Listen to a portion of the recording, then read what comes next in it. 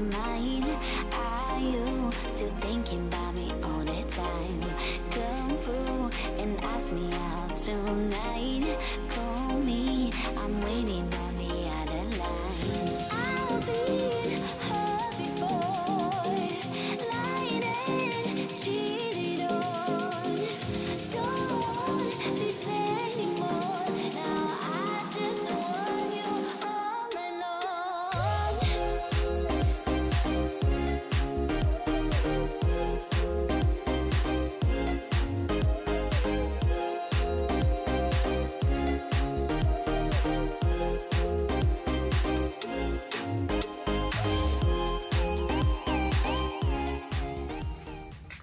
Hey tubers, don't you think it is about time this channel evolved into something a little bit more than DIYPowerwalls?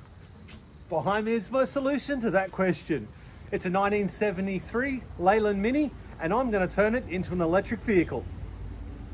I've probably looked at 100 Minis online and gone to visit quite a few, trying to find a suitable project or a suitable start to the project. Now, whereas this one has got its fair share of surface rust, it's not all the way through and it's still got good metal underneath it. This is just years and years and years of dry rot almost, because it's been sitting in a garage since 1986 when it was last registered. So it's got two little bits of cancer in it.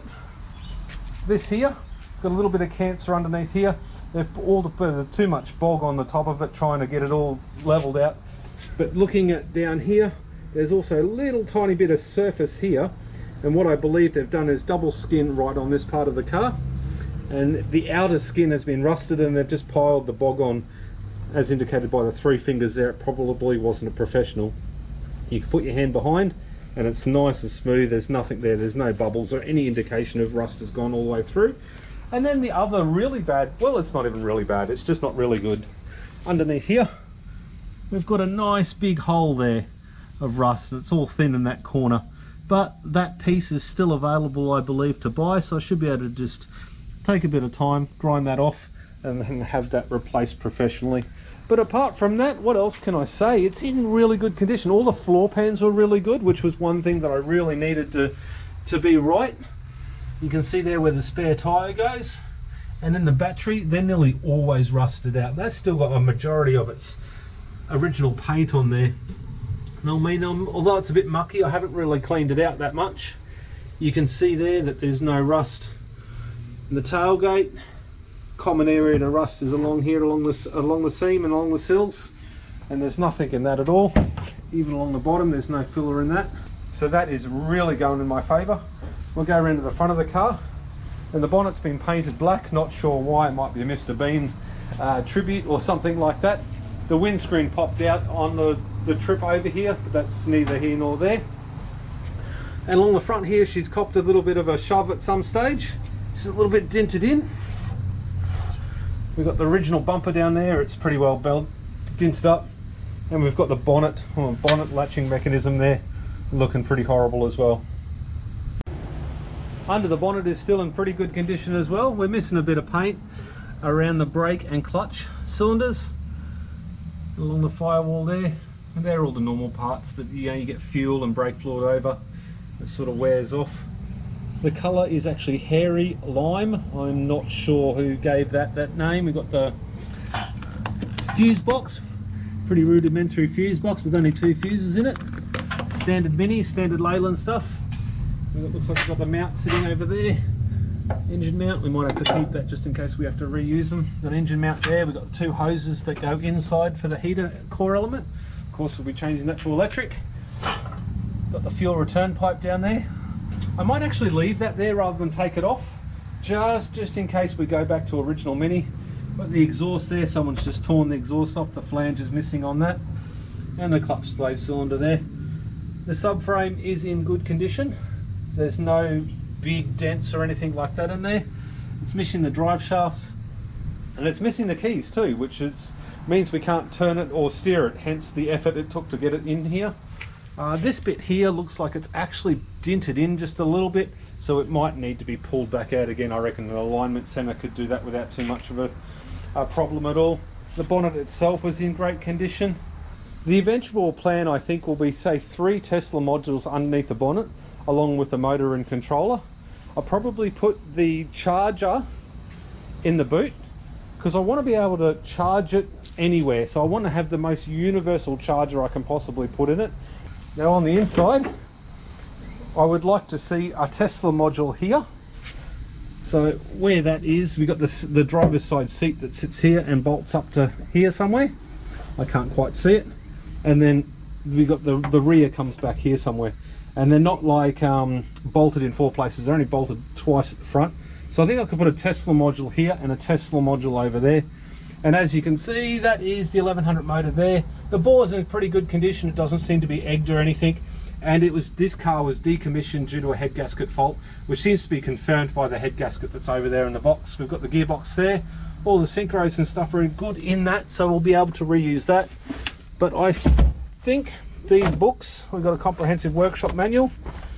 Now I don't think that'll be too much use to me, but there will be some information in there that will help me in modifying your Mini. So there are a couple of little bonuses I didn't realise I'd get. We've got the motor there. Yeah, it's a bit grotty and grubby, but it's been covered up. Got the gear stick and stuff like that. All this stuff won't be reused, but it will serve a purpose. I can either sell it off or keep it. We've even got the original jack and stuff in that bag there, which I was sort of happy to see. Another box with miscellaneous bits and pieces in the back there. So you can actually see in here, the floor pan is immaculate. It's fantastic condition, and this was the thing that really sold me. From what I can see, all of the floor pan is really good, and when you saw it coming up off the trailer there, it's just, there's no dents or bumps. Oh, I lied, there's a bit of a push up there, but if anybody's ever driven a Mini, you know that happens. You hit something and it just pushes up. So there's no I haven't tested the electrics. I've got no keys. It's got the 3-gauge dash there. I'll be taking that out and I'll be putting the center gauge in. We have also got the standard stereo in there that'll come out, but that'll go in a box with bubble wrap, so we can reuse that later down the track if we ever need to. Steering wheel, I have the very first Mini steering wheel, sports steering wheel. My wife bought me 25 years ago. I still have that. It needs a recover, but that'll be going into this car, so make it a little bit sportier, I guess. And the roof liner, we've already actually ordered a new roof liner, a black perforated unit, and it comes with the roof liner. I think it comes with new covers for the visors, the side pieces down the back and along the back, so all that'll be black perforated material. I'll probably delete the interior light, and I might move it back up into the middle of the car, because I like it in the middle of the car better than over there. Now the reason for doing the headliner first is because we're going to have to start moving this car around in order to do different tasks. Get the motor and gearbox converted over to a Suzuki for the electric. Now I don't actually know how the electric's going to go, but we're going to have to do something with that. We're going to have to put it on a trailer, and I want it watertight. So I've also gone to the trouble of ordering an entire seal kit, because there's no seals on here. Well, there's not very many. We've got some seals down there. But we've done a whole seal kit, a whole rubber kit, front and back windows, every rubber in this entire car, brake, clutch, accelerator, pedal rubbers, even around the lights, the headlights and stuff like that. All these rubber bits are all getting replaced. So that will be done pretty much as soon as we can to watertight this thing up so we can get it around.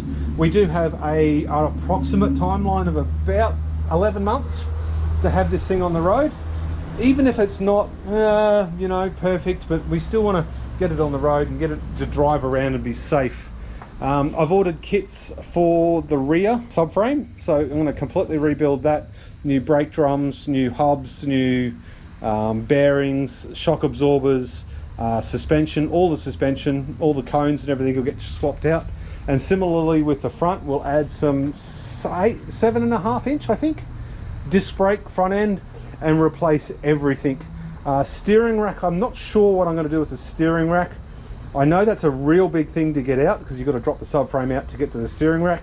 So I might have that professionally rebuilt before I go too far with that. I may even also have the front subframe re-powder coated when I have it all apart, just so this engine bay, I can really pretty it up and make it look at a showpiece when I open it up to show people at shows and stuff like that.